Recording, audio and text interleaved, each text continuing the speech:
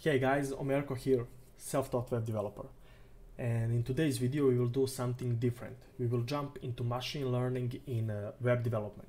We will do this with Brain.js library, which is a great and yet simple library for calculating by machine learning and neural networks.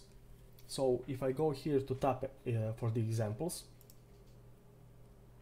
and here in color contrast, you could see some kind of example here. So this is exactly what we will do today.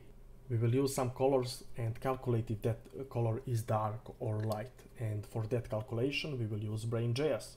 So for the Brain.js, we need to pass a couple of data. So each of these colors, the objects that we would pass, would have their own input. The input field would be with R, G, and B for red, green, and blue.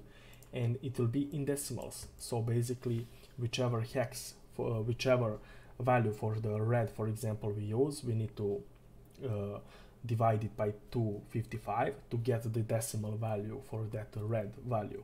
And we would pass the output for some colors, for example, black or the light.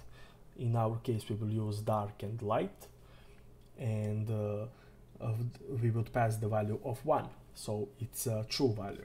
So once we feed this neural network, once we feed our memory, the Brain.js will know how to calculate the next colors that we will pass to it.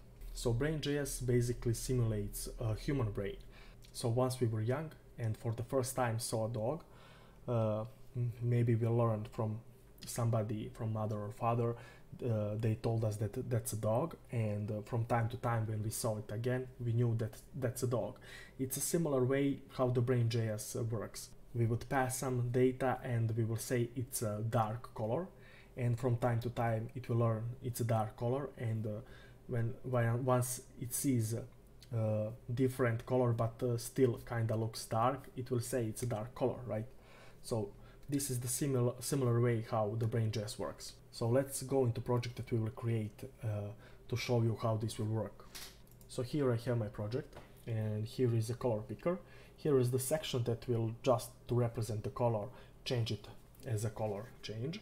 And here is the value that we will change if the color is light or dark.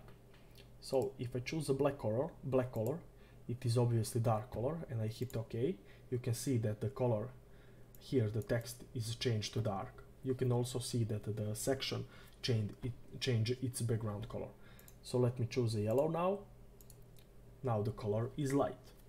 So let's stop talking and jump into code so you could experience it.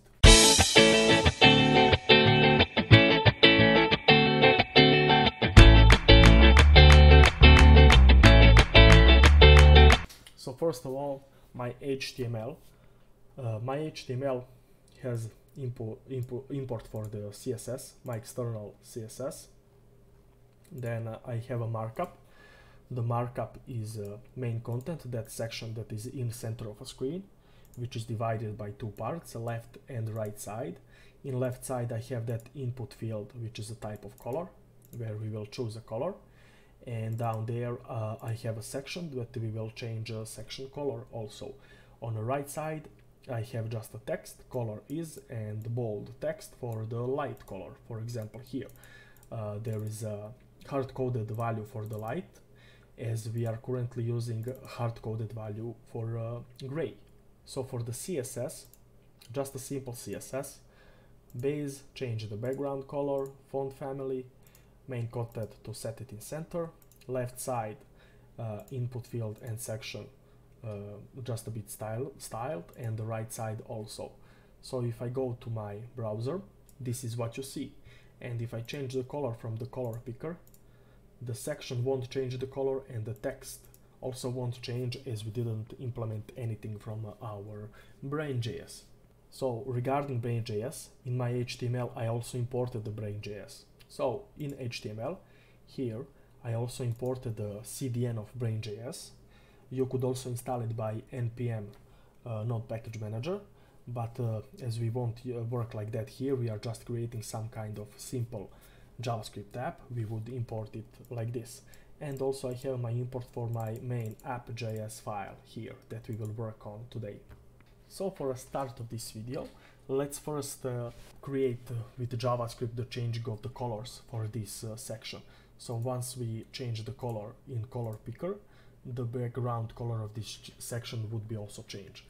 So for that we need to grab our input field and also our section. So to grab those, I will first put comment here elements, and I would grab a color input field first. So const of color input. I would use document.query selector to select that input field. I would select it by input, as it is the only input field on our HTML. And also I would use a const of color section to grab our section that we would change. The background color will change from time to time. So document.query selector, and we would select that by a class of section. Now we need to detect the change on our color input. When we change the color, then a change happened, and at that point we will run some method to change also the background color of our color section. So for that I would add here events. This is just the comment of events, so I would use a color input and add event listener on it. Event listener on it. Event would be change, and the method that we will run is change color. Now to create this method, so const of change color equals to a function, arrow function. So here I would have a const of color, and I will set it to be of color input that value. So let me console log this color. Yes.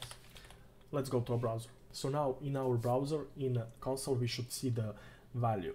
So once we change the color for inside of this color picker, I hit OK. You could see in console there is a hex value here.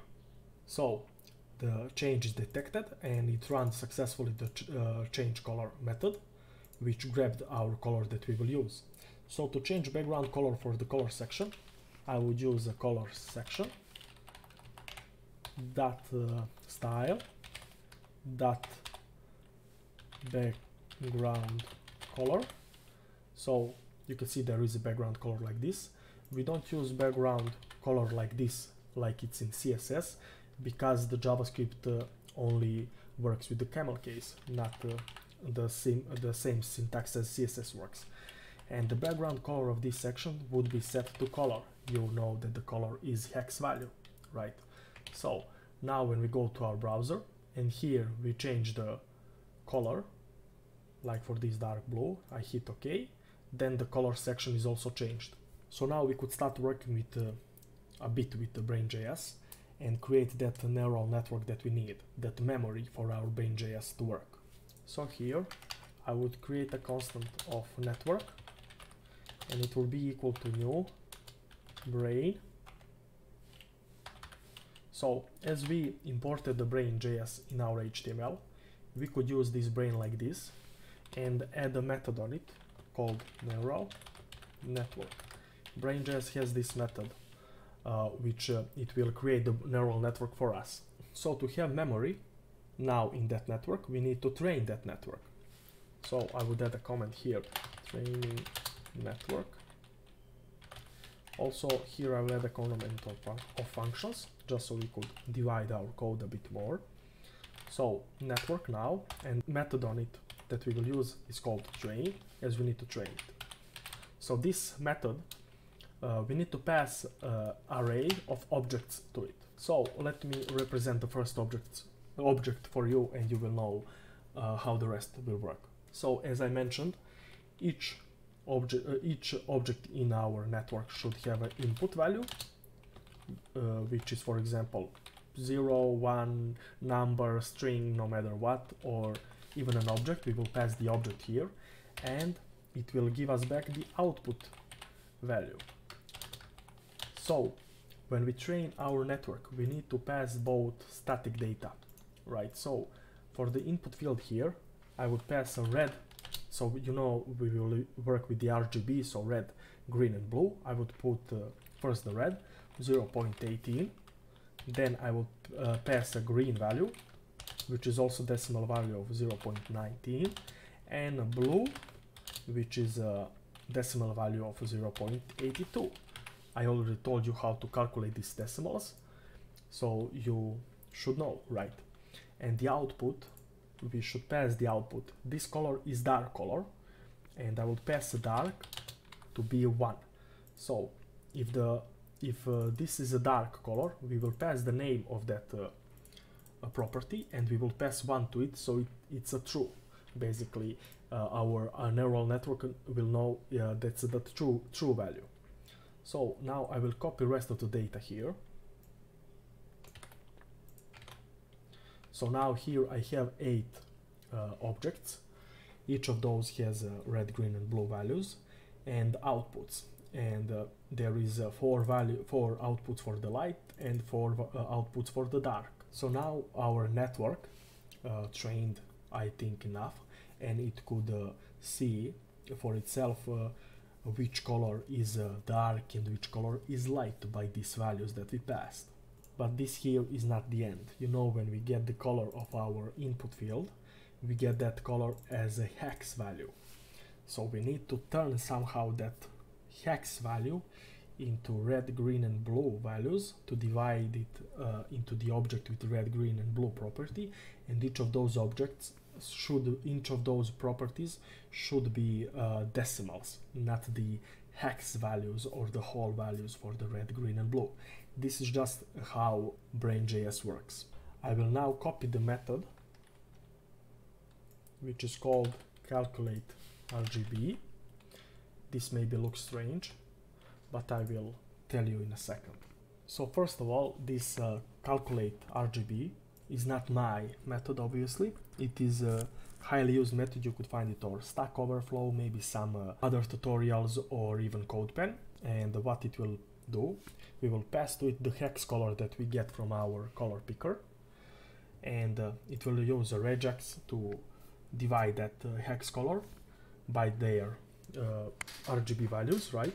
And it will return to us a result object with red, green, and blue.